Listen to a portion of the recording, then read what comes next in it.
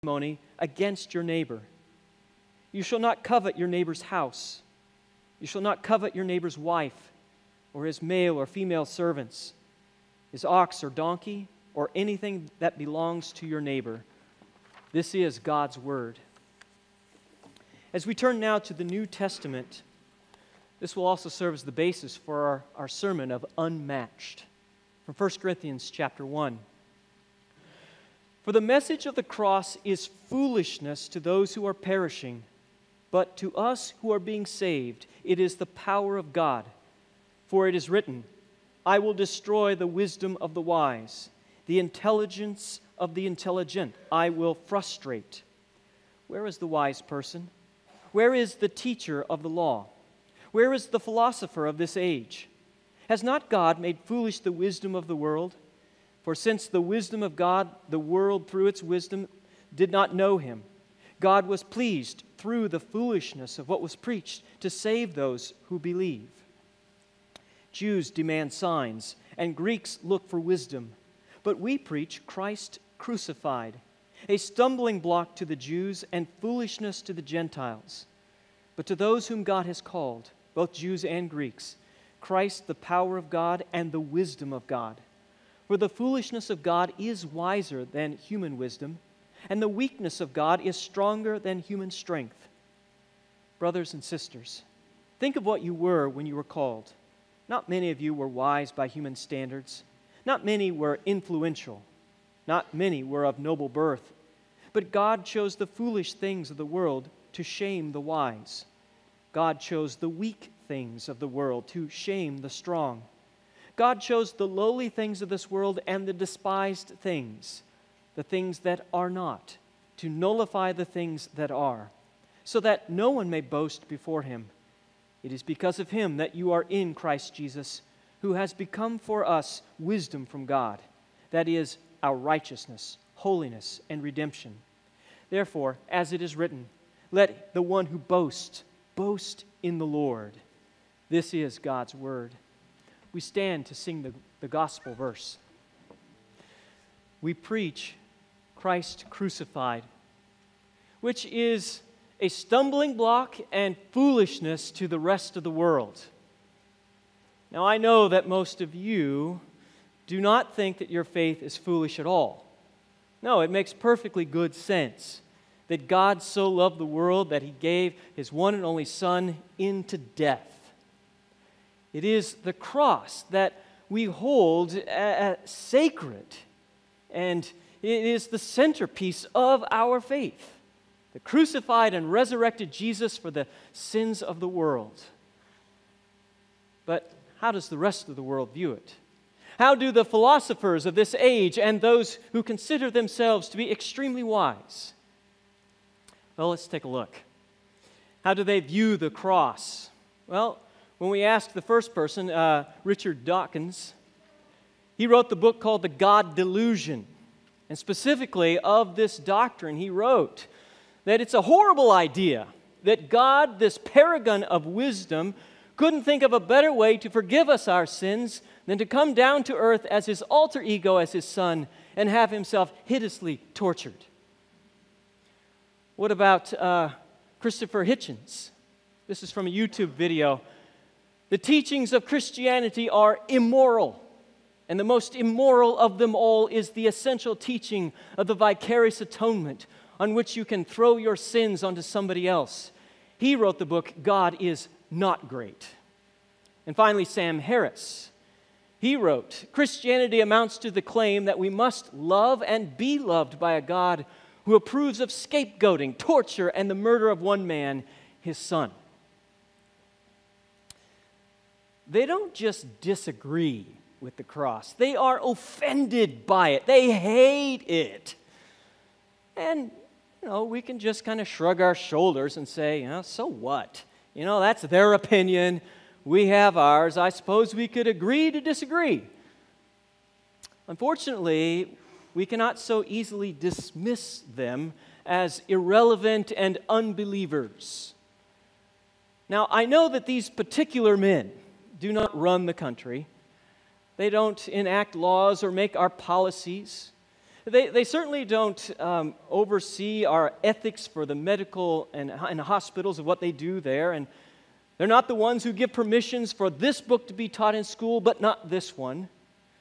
To be honest, these particular men have no impact on your day-to-day life, but their ideas do.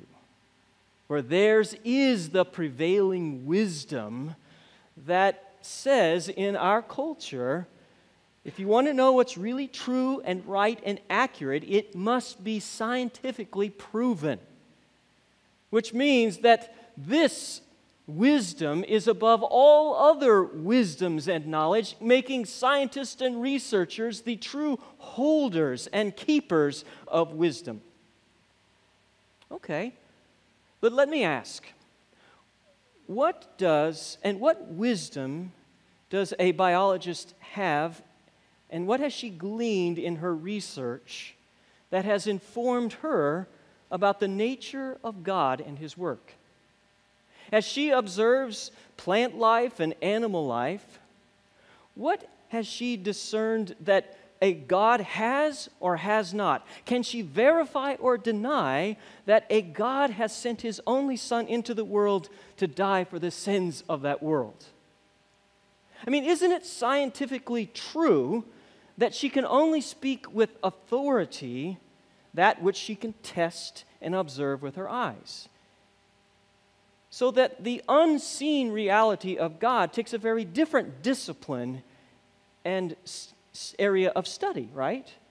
Oh, it's not that biology is bad. It's extremely helpful in its area, along with mathematics and cosmology, anthropology, even chemistry. All of this has its place.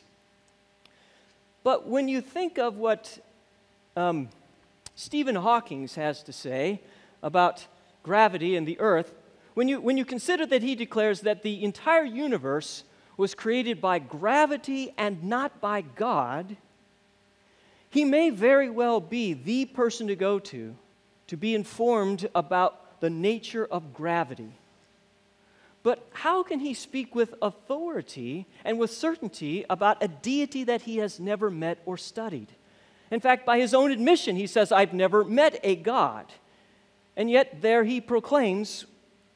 So how then can this meet any level of standard for scientific evidence of just that I've never met one, so there must not be one? Because a lot of our scientific assumptions are based upon things we've never directly observed. Take dark matter. Scientists assume that it's out there. It has to be. But we can only assume that by its effects, not by direct observation. And yet, the scientists and the prevailing wisdom of our day doubles down on wisdom and says, no, this is what we must follow. This, by knowing things in our universe, we will finally solve the real problems that you and I face. By having the right economic systems, political theories, educational, scientific, everything will come together and finally solve all of our problems. In fact, Christianity, the Bible, and God, it's just a foolishness that gets in the way of actually knowing the real facts. And you know who agrees?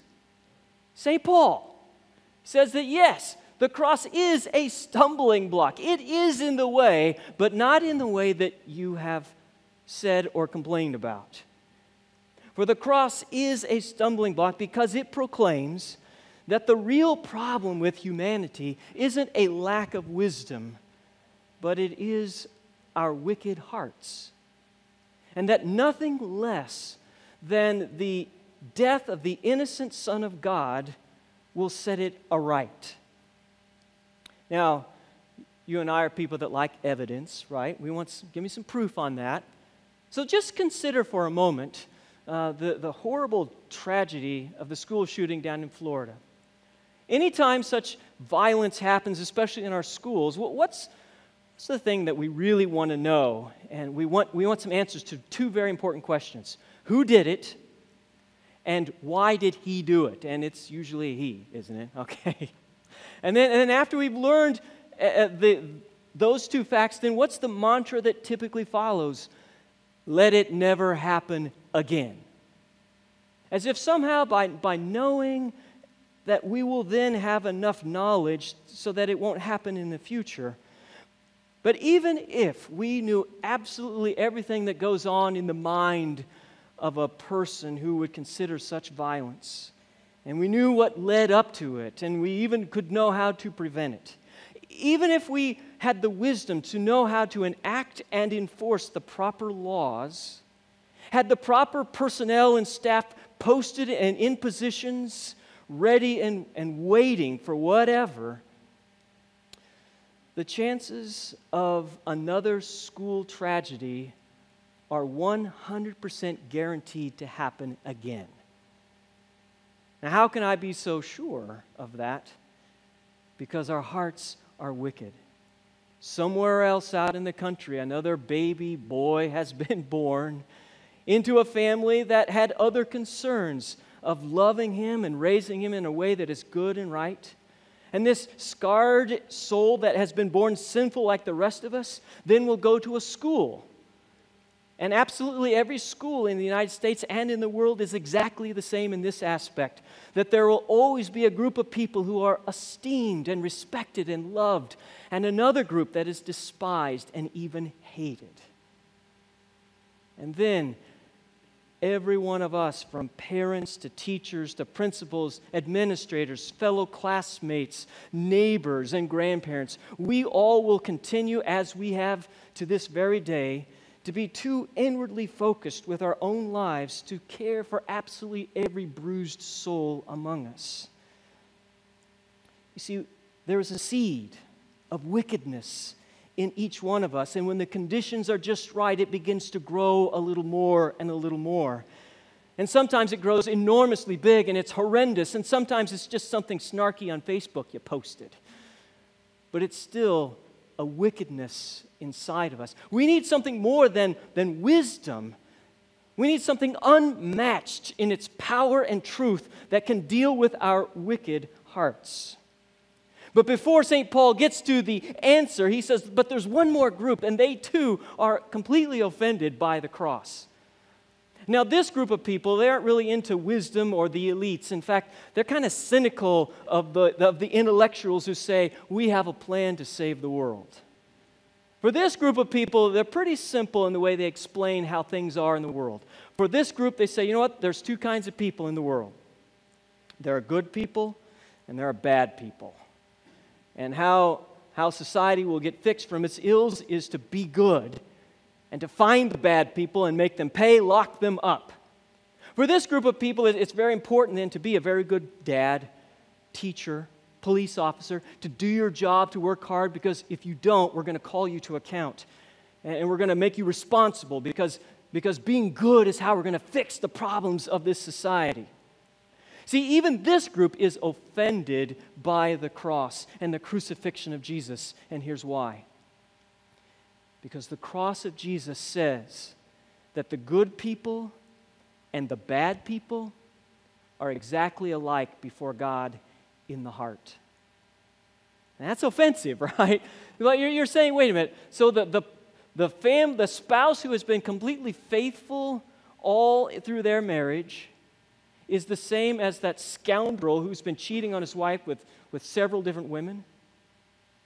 The person who has given their life, he or she, in that thin blue line of the police force to serve and protect and has been very diligent and sacrificial in their work, is the same as the people they're trying to apprehend who have not had an honest day in their life, have always been trying to work something.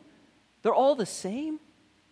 The crucified Jesus declares that you and the shooter in Florida, that you and the men who have recently been convicted of child pornography, it's been in the news like ad nauseum, and you and the women who embezzled the Cheney Sentinel are all the same.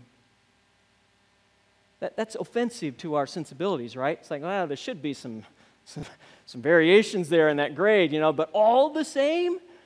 And see, the cross of Jesus offends everybody. those on the left who are liberal, those who are on the right who are conservative, those who love guns and those who hate them, the intellectual elites and the common man. It says that your wisdom is lacking and your goodness is inadequate. Nothing less than the death of Jesus at the cross will set the heart aright. And unless you stumble over the cross, unless it offends you on a routine basis throughout your life, then unless it's there, then something else then is your wisdom that you're living by. You know, maybe you do trust scientific truth as the way things really are. Some other goodness is in your life. And maybe, you believe, well, yeah, I am a pretty good person, and there are bad people, and we should get the bad people into jail. See, unless the cross of Jesus is the center and the foundation of how you look at yourself and you look at the world, then something else is. But here's how a Christian thinks about himself or herself. And it goes to the very heart and the root of the problem, our wickedness of our heart and the bruised and the deficit that we have inside of us. This is how a Christian talks to himself or herself. They say that I am worthy of being loved by you, God.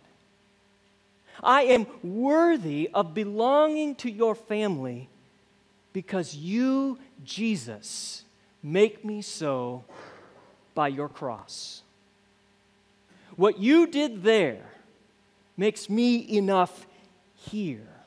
I am worthy of being loved because you have redeemed me, a lost and condemned creature with a wicked heart. It's you, Jesus, your grace, your cross, your resurrection. It's you that I boast in and I glory in. You see, for a Christian, somebody who follows Jesus, they not only stumble over the cross, they boast in it. And I thought boasting was bad, But Paul says, let him who boasts, boast in the Lord. And think about why you boast. Well, why do you boast? It's because this, whatever it is, makes me a great person, special, important. It justifies my existence because of this. And the only thing that can really handle and have the full strength and the power to be boasted in, that's not too fragile, is the cross of Jesus.